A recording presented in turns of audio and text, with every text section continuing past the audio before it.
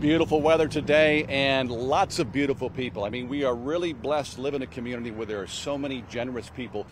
Looking for stuff like this. Anything that comes in a can that will last in the shelves for a while and they can be put in the food pantry and designated when it needs to be. There's other ways you can help donate. You can go inside the store. There are cash donations that you can make in there that will help as well.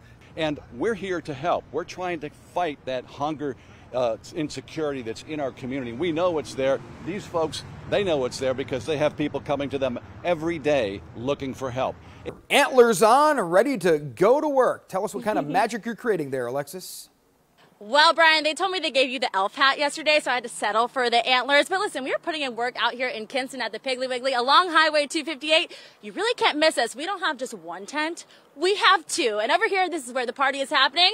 Let's go. How excited are you guys to be here today? That's what I thought. I'm here with Ruth Tanner. Ruth, we just got a pretty nice donation over here. I'm going to show you a couple of ways that you can help donate. Here is one $5 bag, and if you give one of these bags, it gives 3.5 meals to families. Just take a look at the sheer amount of people lined up, the line extending all the way down the street here at the Seafood Festival. This is just a small representation of the amount of people law enforcement and business owners tell me they are expecting this year, as much as 2 to 3 times the amount of people we normally see. Now, that's because so many people did not get to come out last year because the festival in its traditional sense was canceled because of the pandemic. I had to jump up on stage with Chef James Clarkson, who's hard at work right here, and he's allowed me to interrupt him while he does his magic up here for the audience who's out here in front of his stage.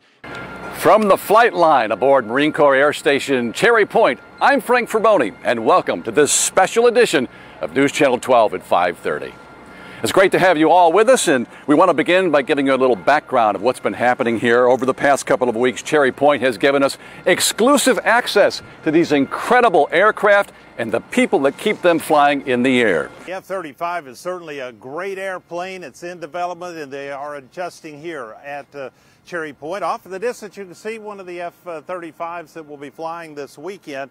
Kate Hussey got a chance to find out. You actually got into the cockpit? I actually got into the cockpit, Frank, and let me tell you, it was absolutely surreal. I flew along with pilot number 7, that's Lieutenant Commander Julius Bratton, and let me tell you, he did not take it easy on me. He didn't hold back on you. He did not hold back one bit. I hear about people fainting. How did you overcome that? So I did not black out amazingly enough, but I have to say, I did throw up. I didn't make it out without getting sick, but he did say he didn't take it easy on me, so I think I might get a little bit of a pass. But Frank, this is just part of my experience. I'm going to show you the whole thing coming up on 6 o'clock. Oh, awesome. I can't wait to see it. Thank you so much, and wow, that was awesome.